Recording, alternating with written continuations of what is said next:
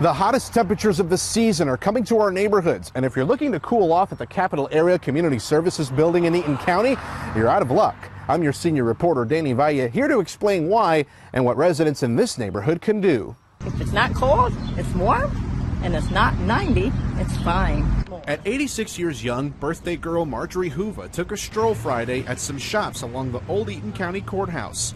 The heat and humidity couldn't melt the smile off of her face. We've been waiting all winter for these. So you're pretty excited about the heat. Why not? But for others, the heat that's coming can be a concern. Officials at the Eaton County Emergency Management Agency are working with the National Weather Service to keep an eye out on those temperatures.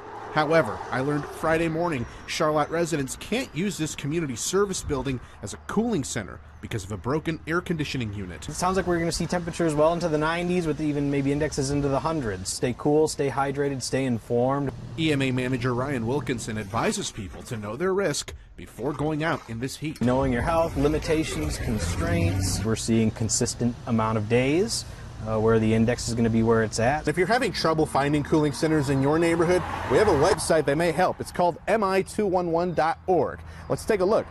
The homepage already tells you what are you looking for. So in this case, you look for extreme heat cooling programs, and then you're going to type in your zip code. I'm just going to type in Eaton, and there you go.